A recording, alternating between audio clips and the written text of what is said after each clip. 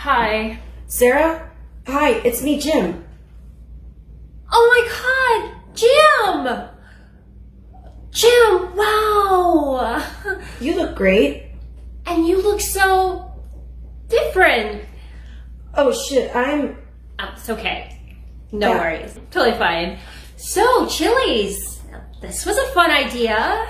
Is it alright? Oh, yeah. I would bring the kids all the time back in Trenton.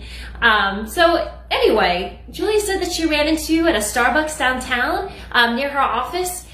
Do you work nearby? Yeah, I do. Oh, great. So where do you work? Oh, maybe Julia didn't. I work at Starbucks. You do? Yep, I'm a barista. Oh, okay. Sorry, actually. Could you excuse me for just 1 minute? There's a call that I just have to make really quick. Oh, no, it's fine. I'll order some appetizers. Awesome. Thanks. Just 1 minute. Baby Barrett, 30 years old. Came in last night due to the pileup leading off the island.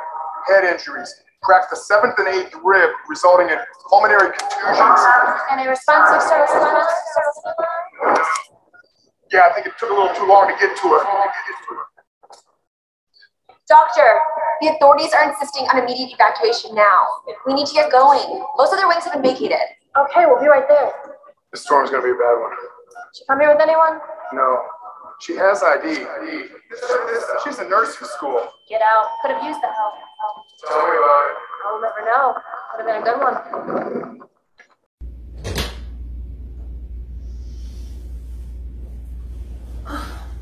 Hey. Where are you going? New York. Be with Hannah. Her father is going to let you stay there? I hope so.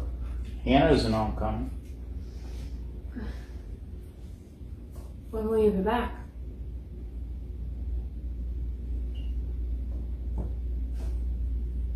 Oh no. Stepping off that one train, I followed the crowds of people through what felt like never-ending rat tunnels. Just fighting to climb the greasy steps to sights one has seen a million times in movies and TV. I remember a shoe repair shop was wedged in the corner. And there was this old man polishing shoes, and he just looked up at me and smiled.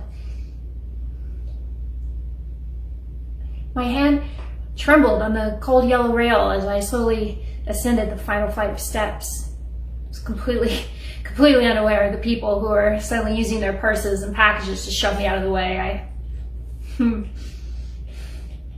I didn't care. I was rattling in a feeling that I had longed to feel since childhood. This feeling of freedom. Stepping out of that dark, disgusting tunnel, I was stepping into a new world of glitter and lights.